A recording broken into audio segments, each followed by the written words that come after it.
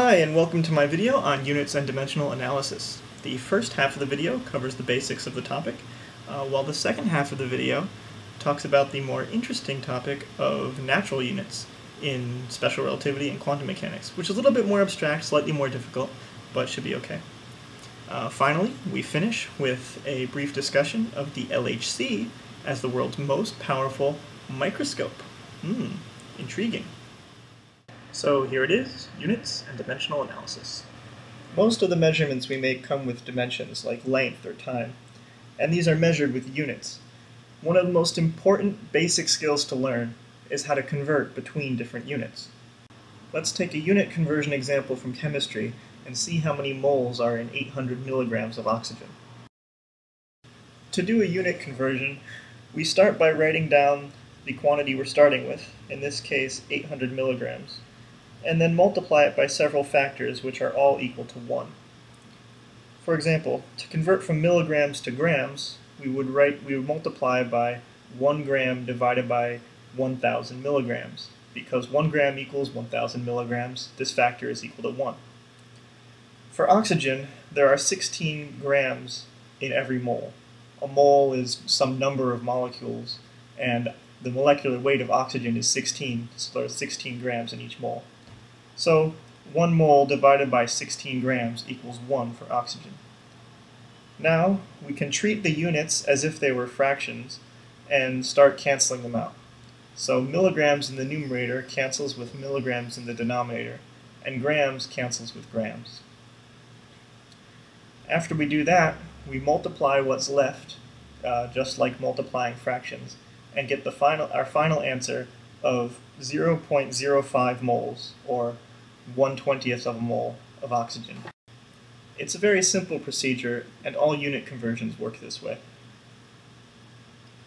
Dimensional analysis means using your knowledge of units to analyze an equation. Here's an example to show you what I mean. One of the formulas that people tend to remember is that kinetic energy is 1/2 mv squared. So let's use dimensional analysis to analyze this formula. On the left-hand side are units of energy. On the right-hand side, we have units of mass times units of velocity squared. So we know that units of energy is the same as units of mass times units of velocity squared. Since velocity is the same as length over time, we know that this must also be equal to mass times length squared divided by time squared. Acceleration is length over time squared, so this is also the same as mass times acceleration times length. And since mass times acceleration is force, this has the same units as force times length. Staring at these unit equivalences might remind you of several formulas involving energy. For example, this middle one might remind you that 1 joule is the same as 1 kilogram meter squared per second squared, the joule being the SI unit of energy, and this equation is its definition. The fact that energy is the same as mass times acceleration times length reminds us of the formula for gravitational potential energy, U equals mgh, mass times gravitational acceleration times height. Finally, the last equation reminds us of work equals force times distance, work being a form of energy. Any sensible equation will follow certain rules of dimensional analysis. It's important to verify that your own work follows these rules to avoid making certain mistakes. For example, would you ever write the equation $7 equals 8 miles? That's completely ridiculous, and obviously wrong. Similarly, you should never write an equation like 1/2 mv squared, which we know is energy, equals distance times time, which is not the same as energy. Even though these are variables versus actual numbers, it makes no sense in the same way that $7 equals 8 miles makes no sense. The second rule of dimensional analysis is very similar to the first rule. Just like dimensions have to match on both sides of an equal sign, whenever you add two quantities together, they must have the same dimension. For example, adding together distance and time, that doesn't make any sense. 3 seconds plus 4 meters doesn't mean anything. The third rule is that the arguments of special functions should be dimensionless. Special functions means e to the x or sine of x or anything like that. And when you have a function like this, x must be dimensionless. And there's a very simple reason.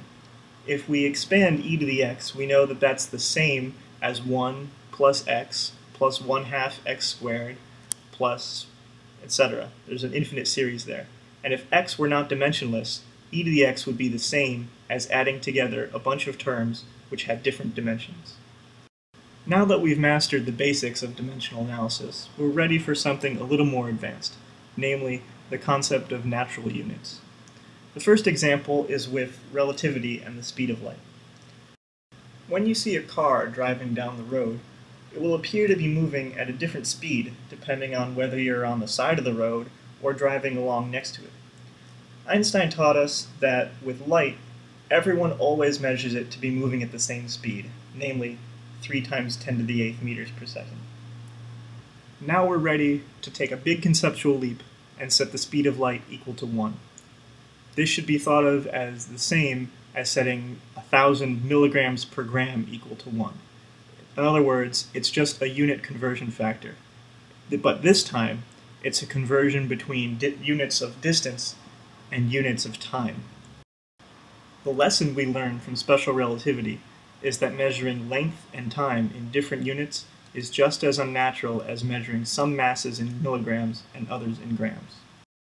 There's another dimensionful constant of nature that shows up in quantum mechanics, and that's Planck's constant, h bar. H bar has units of energy times time, and thus gives us a way to convert between units of energy and units of frequency, or inverse time, in the same way that the speed of light lets us convert units of length into units of time. I'll leave it to you to check that saying energy is the same as inverse time is equivalent to saying that momentum is the same as inverse length. This form of the equivalence is embodied by the famous de Broglie formula for the wavelength of a particle, which says that the wavelength is equal to 2 pi times h bar divided by the momentum. This equation is at the heart of what is called wave-particle duality, and in natural units just looks like wavelength equals 2 pi divided by momentum. We can use this equation to understand the incredible resolution of an electron microscope, which also provides us with a nice exercise in unit conversion. The kinetic energy of electrons in an electron microscope is something like 300 keV, kiloelectron volts.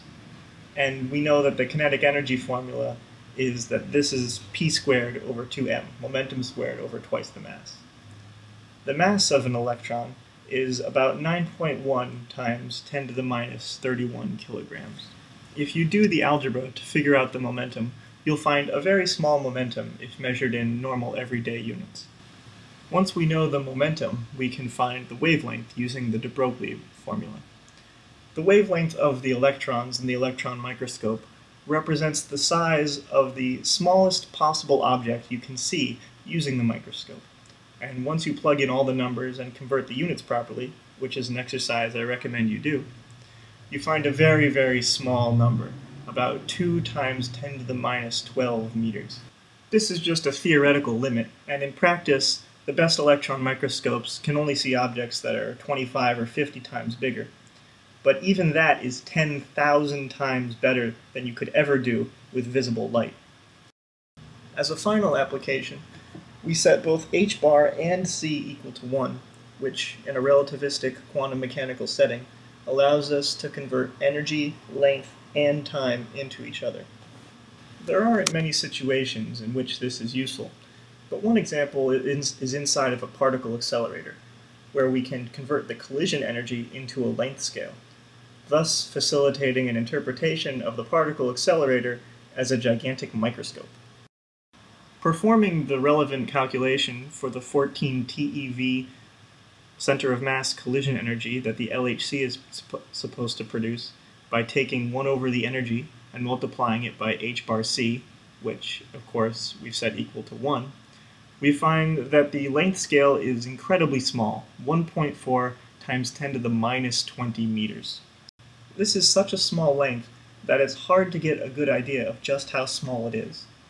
For example, if you took the ratio of the distance between the Earth and the Sun, which is about 93 million miles, to the size of an atom, which is about the resolution of an electron microscope, this is the same as the ratio between the length of your living room and the LHC resolution size. That means if you shrank the distance between the Earth and the Sun down to living room size and shrank atoms by that same amount, the resulting size of the atoms would be the LHC resolution size. Well, that's all I have to say about units and dimensional analysis. Stay tuned for more.